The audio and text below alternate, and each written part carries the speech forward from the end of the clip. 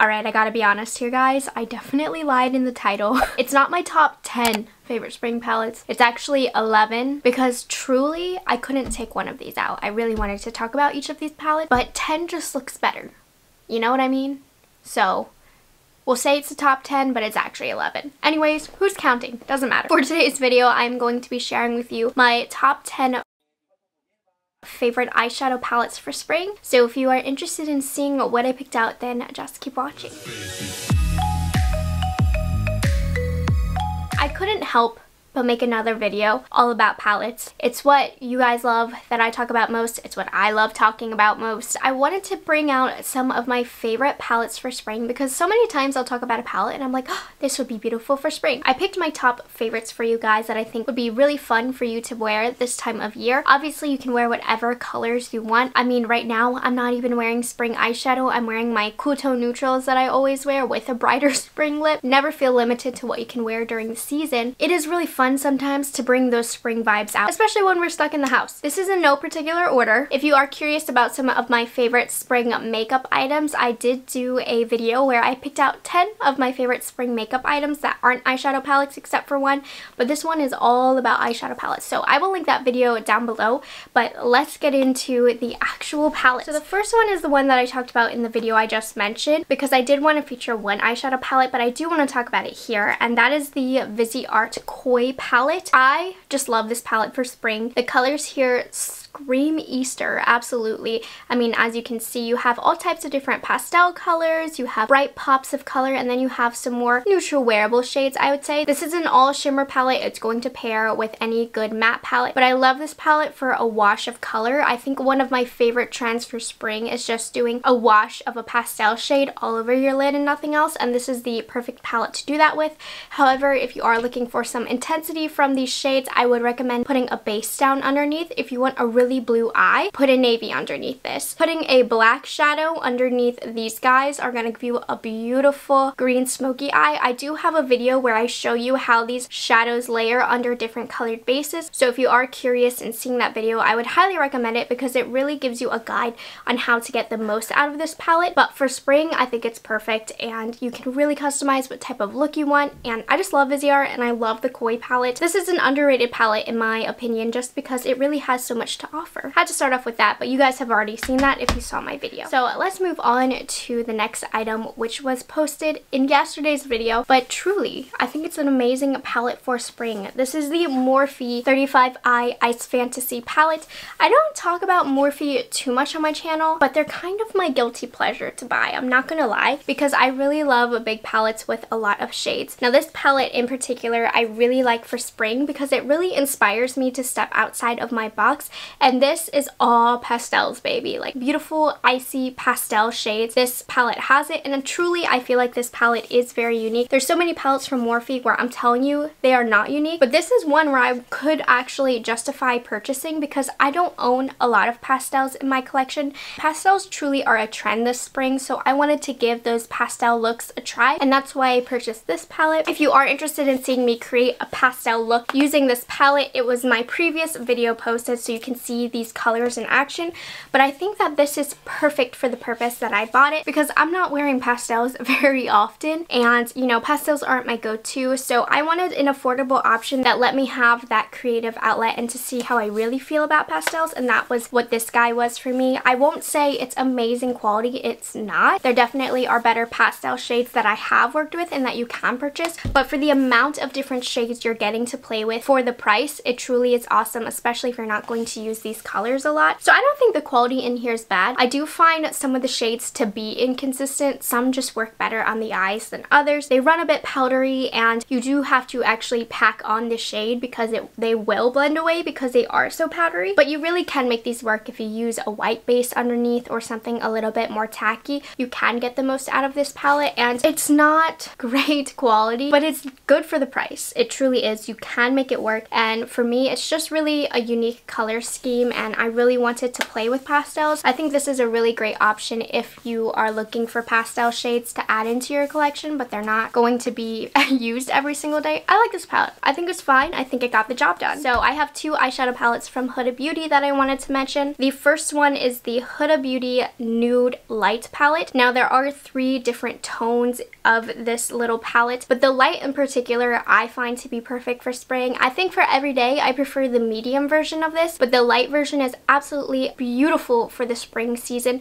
The looks that I come up with this palette tend to pull very pink, which I think is really pretty. I don't think that's a bad thing. So I can see myself reaching for these tones this spring. I love pinks and purples and pastels. That's kind of my ideal when it comes to spring eyeshadow, and this palette really brings it in a wearable format. So I think if you're looking to bring spring vibes into your makeup looks but you're not so adventurous, this is the perfect palette to go to. You have a nice pop of lavender in here, and then you have different tones of rose and pinks and mauves in here. So I just think this is a perfect everyday palette for the spring season. It's just so light and fresh looking on the eyes, and I really enjoy the quality of this palette as well. So I have nothing but good things to say about this. You know, of the 3 that released with this one is my least favorite, but seasonal wise, this is perfect, and it's probably going to be the most used for me this season. The other one that I had to talk about, which is probably my favorite Huda palette, this is the Mercury Retrograde palette. This gives me straight up Easter vibes, specifically for this top row up here. So you have really fun light pastel shades in this palette,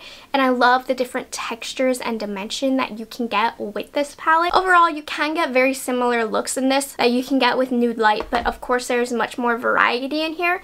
This is a very light palette. You're not getting a lot of dimension once again unless you're playing around with these 2 colors, but this has a really great range of light colors that you can go for, and you can really switch it up. You have a beautiful purple section, a blue section. I love this palette. I find it to be extremely unique, and I think there's just so many fun ways to play with it during the season. Of course, it's great for every season, but this one in particular makes me feel inspired for the spring to create really pretty looks. This is one of my favorite palettes from Huda also. It's a unique palette in my collection, and it has very unique formulas that I love. Had to mention this one in here. Next, let's move on to ColourPop. Now, honestly, I could have made a whole video on my top 10 favorite spring palettes from ColourPop, because ColourPop has so many beautiful palettes that would be perfect for this time of year, and I originally pulled out like 5, and I was like, I'm not about to make a top 10 video with 5 ColourPop products. So I narrowed it down to my top 2 palettes from ColourPop that I'll probably be rocking this season. And the first one, I've been waiting to put this palette in a spring video. This is the ColourPop Sweet Talk palette. This is one of my favorite palettes from ColourPop to begin with. This is the time of year to pull it out, you guys. Definitely recommend you purchase this palette. If you love peachy pink eyeshadows, this is what you're going to want to purchase. It's a great price.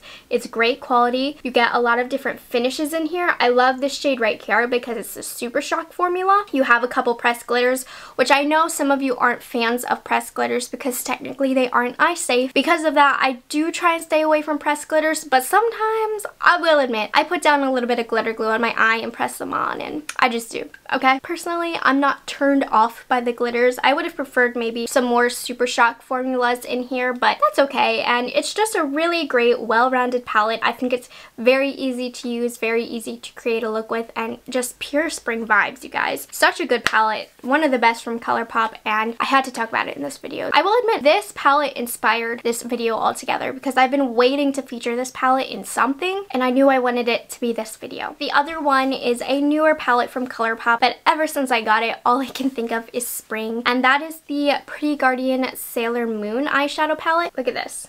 First of all, packaging. If you're a Sailor Moon fan, you need to own this because of the packaging, honestly. Are you even a fan if you didn't purchase this? But other than that, the colors themselves are super springy, and I love this palette for this spring. You're gonna get very light eye, not something with a lot of dimension, but it is going to bring that bright energy that spring brings, and you also get quite a good range of different colors you can go for. You can get more of a light peachy orangey eye, you can get a golden eye, you can get coral, some berries, purples, just a whole different range of colors that I think are going to be wonderful for a lot of different types of looks. Overall, I really did personally enjoy the quality of this palette, and I think it gives you a lot of room to play around because of the variety that you have in here. So even if you're not a Sailor Moon fan, I really do think it will be very useful right now. I wasn't going to talk about it, but I still was unable to secure the blushes in this collection. Couldn't live without saying it, but just had to say it. Let's move on. The next palette that we have is a quad from Tom Ford. I wore this in one of my yearly favorites video because it was one of my favorite quads last year. And this is the Tom Ford Eye Color Quad in Daydream. Of course, this is very pricey, but the shades in here, let me tell you all, I love purpley eyeshadow, so I wanted to feature it in this video because I think it is quite the appropriate time of year to be wearing this. You guys loved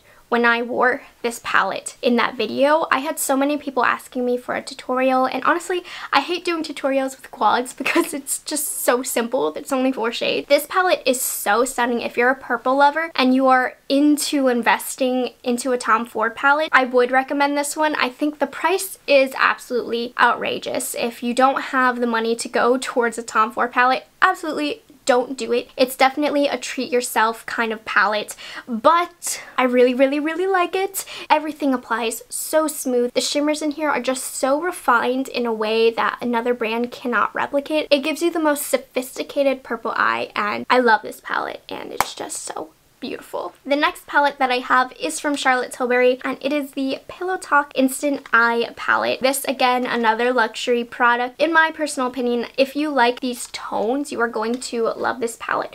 So this is going to be more of a wearable rose toned palette. All of the palettes I have previously shown are very loud and bright and springy. This one is a little bit more toned down, but I think the tone is very appropriate for this springtime. You can get a very pretty peachy look. I find that these shades do pull a little bit more warm, so you're going to get more of a rosy warm tone. You're going to get more of a peachy tone on your eyelid, but I think it's a very subtle way to incorporate spring into your everyday makeup look. I love this palette. The quality in here is impeccable. Though the shades I wouldn't say are the most unique or are the most fun, they're going to work really great for you. You can't get a million looks with this because they all run in the same tone, but for every day, if this is a palette that you're looking to grab for, this is a great one. I highly recommend. I also wanted to briefly mention the Natasha Denona Love palette. This again is another new one. It is a luxury item as well. This is a more affordable-ish version for Natasha Denona because it is a smaller pan size, so it is half the price of her regular palettes, but you do get a beautiful range in shades. These aren't those traditional bright pastel shades that I was showing before, but this still is a fun way to incorporate a more toned down version of a lot of color into your looks. Now this palette is much more loud than the Charlotte Tilbury. If you're looking for something that is a bit more wearable, Charlotte Tilbury all the way. But this one really allows you to get creative. You have a lot of different textures in here. You can go purple, you can go peach, you can go red. There's a lot of different fun directions you can go with this palette. I think if you're going to get it, you're going to feel very inspired by the looks that you can create. And some looks you can create don't necessarily have to be springy with this palette. You can create super springy looks with this palette, which is why it's in this video, but don't feel limited by that because you can really do a lot with this palette, and it's a good palette. I really wanted to mention that. The next one, I had to absolutely put it in this video. This is the Jeffree Star Jawbreaker palette. I personally really enjoy this palette. I think it is one of the best in his brand, if I'm being honest, and I haven't had too many opportunities to speak about it, and I thought this would be the perfect video to do it. So the Jawbreaker palette, you have a lot of different colors in here. Particularly, it's the top half of this palette that I'm like spring, spring, spring, but of course the bottom here you have a lot of different fun pops of color. So if you are looking for a bright palette for you to incorporate a lot of colors in the spring for your makeup, I think that this is the way to go. You get so many different colors in here. You can change any shade to be pastel because there is a white in here, and you can create a look with a lot of definition if you want. There's just so many directions that you can go with this palette. I personally love the quality of this palette here as well. You're gonna get a full pigmentation packed look on your eyelid, all the different types of washes all over the lid that you can do. This is such a fabulous palette, and I think that this is the perfect time of year to bring this palette out because it's a very unique palette, very fun, and it's a very inspiring palette, which is a big deal for me. So, love this palette. And we are on to the last and 11th favorite for this video. Of course, remember, nothing was in any particular order, but I wanted to add a palette that I really felt was good for spring, but maybe you're not so into spring vibes and all of that. So this is more of a brown based palette, but I think it's perfect, and it's an underloved palette, and this is the original ABH Norvina palette. Now if you look into the colors here, you have the traditional pinky, rosy, and purple shades in here, but you have all of the neutral browns to kind of neutralize it. You have some golds in here, but just overall I think if you are a neutral wearer, but you do kind of want to maybe surprise the world with a little bit of a pop of a spring element, this is the way to go. It's not overwhelming like all of the other palettes that I showed you. It is friendly for everybody, and even if you don't want to incorporate pink or purple into your look, you have other options with this palette. This palette doesn't get mentioned too much anymore, but it truly is a beautiful palette, and hopefully this video reminds you to pull it out if you do have it and don't use it, because it is a fun one for spring. Don't let it fall to the back of your drawer. I will be definitely putting this towards the top of my drawer now because I'm feeling excited looking at this and thinking of all the options that I can do. That is all I have for today's video. I hope you guys enjoyed it and I hope you found it helpful. If there are any other palettes that you are going to love for this spring and wear all of the time, comment it down below so that everybody else can take a look and see what you're loving. But I'm very happy with the choices that I picked out. I think all of these are inspiring me to step away from my usual cool tone neutrals and play more with some of those brighter colors. So that is all I have for today's video. I hope you guys enjoyed it. If you aren't subscribed to my channel, I hope you guys take the time to do so, and I will see you guys in my next video. Bye guys, have a good one.